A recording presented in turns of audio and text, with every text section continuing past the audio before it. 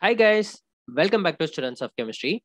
If you haven't watched my previous videos yet, then I kindly appreciate everyone to watch all of my previous 7 videos regarding physical NMR, which is very important for this particular topic. From our previous classes, we have understood that if we apply the resonance phenomena, that is, if we pause a radio frequency wave in a frequency equal to the normal frequency, then the nucleus spins can be excited from the lower energy state to the higher energy state. After that, a saturation point will be reached, from which if we evolve the absorbed energy, it comes back to the thermal equilibrium. The energy can be evolved by relaxation processes, and the evolved energy can be analyzed to give a nuclear induction spectrum. As the saturation point ceases to thermal equilibrium, the energy evolved will also decrease gradually, and hence our signal will also decay gradually.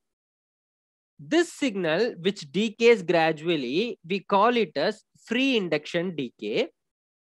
That is the decaying signal which is induced by the relaxation process. The mathematical technique with which we convert this time domain signal to frequency domain spectrum, that is from a signal which varies with time to a spectrum which varies with frequency, is called as Fourier transformation technique. This is our FID, which is known as free induction decay. It decays with time. If we apply Fourier transformation to this FID, then we would get a spectrum with frequency domain.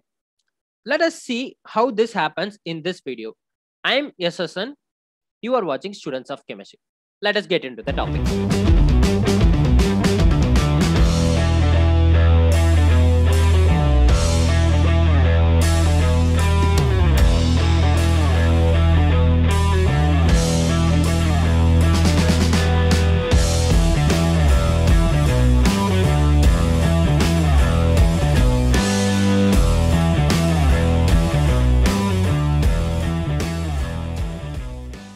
At first, let us see how we get a signal from the relaxation process.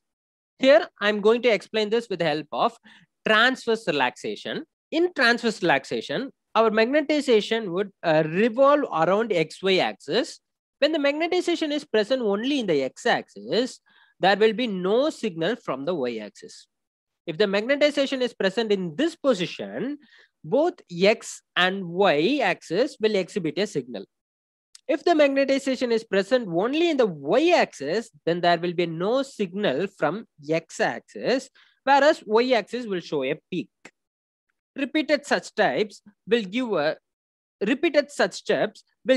signals like this. From this, we conclude that magnetization is directly proportional to the signals. Remember this calculation from our previous classes? If not, kindly go and watch the video which is popping out from here. The only difference which I did is change the small omega with the capital omega, the offset. Since magnetization is directly proportional to the signal, we can write both these equations in terms of signal. As a consequence of the way in which Fourier transformation works, we should regard Sx, which varies with time, and Sy, which varies with time, as the real and imaginary parts are shown here of a complex signal to complex total signal S of t, which is equal to S of t is equal to Sx of t plus Isy of t, as it is a complex signal. We know the values of Sx and Sy from our previous slides, and hence the equation becomes like this. But by Euler's formula, exponential of I theta is equal to cos theta plus I sin theta. Hence, by taking S0 out as common, cos omega t plus I sin omega t, cos omega t plus I sin omega t will become as S0 into exponential of I omega t. Since we arrived this equation with the help of decaying transverse magnetization, we have to account for the T2 contributions too. Hence, the term exponential of minus t by T2. If you observe very carefully, the rate at which T2 decays varies with time. It decays very large when time is 0 and then decays very small as time proceeds. Hence, rate R2 is inversely proportional to the time T2. If we want to depict this signal as a spectrum, then the signal which starts with an initial value will show an absorption spectrum, and the signal which starts with 0 would show an dispersion spectrum. The shape of this peaks is known as Laurentian peak, and hence we call the spectrum as absorption Laurentian and dispersion Laurentian. In NMR, we use only absorption Laurentian. If we increase the value of S0, the height of absorption Laurentian also increases. With this way, we can actually find out the number of equivalent protons present in our molecule. More the equivalent protons, more will be the height of the absorption Laurentian. Less the equivalent protons, less will be the height of the absorption Laurentian. As I said earlier, in NMR, we use only absorption Laurentian. Then how to eliminate the dispersion Laurentian that occurs in the conversion of signal to spectrum? Take a look at this. The magnetization is present only in the x-axis. Signal S starts with some initial value and signal Y starts with 0, and hence signal S has an absorption Laurentian and signal Y has an dispersion Laurentian. Likewise, when magnetization revolves around, we get different Laurentians. We expect an absorption Laurentian in our real part because only the absorption Laurentian gives maximum intensity. The deviating dispersion Laurentian goes from positive to negative and of no use in NMR. The dispersion Laurentian is helpful only in the case of ESR and EPR to find the electron density around an atom. Here, we get an absorption Laurentian in our real part when our magnetization is present only in the x-axis. Unfortunately, this won't be our only case when we record our spectrum. The magnetization can be present anywhere as it is revolving. We describe it as the signal is phase shifted or simply phase error. The solution to this is very interesting.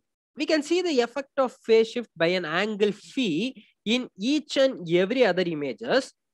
Adding this phase shift contribution with positive exponential, our signal will be like this. If we remove this phase shift contribution by introducing a phase correction, then we can obtain only absorption Laurentian in our real part of the spectrum. We know that exponential of A multiplied by exponential of B gives us exponential of A plus B. Hence, exponential of I phi correction and exponential of I phi will give exponential of I into phi correction plus phi. As we have introduced phase correction to remove the phase error, we have to change our phase correction by trial and error method until we could see only the absorption Laurentian or until we could see only minus phi. Hence, exponential of I phi correction plus phi would become exponential of 0, and exponential of 0 is nothing but 1. Hence, we get our final equation, which is very same to our previously derived equation.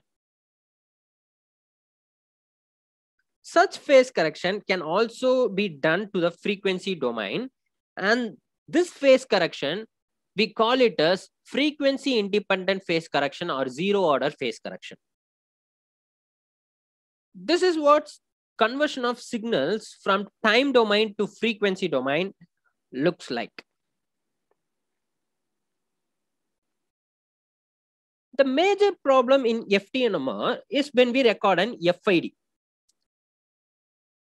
When we record an FID, inevitably we also record noise that is produced by the NMR coil at the same time. The FID decays over time, but in contrast, the noise just goes on and on. Therefore, if we carry on recording data for long after the FID has decayed, we will just measure noise and no signal. In other words, the signal to noise ratio will be poor. The solution to this is just shortening the time spent recording the spectrum. This is called the acquisition time. This improves our signal to noise ratio since more or less all the signal is contained in the early part of the FID. With this, I like to conclude this short video. If you like this video, please like, share, comment, and subscribe to our channel. Hit the bell icon. I will see you guys in the next one. Thank you.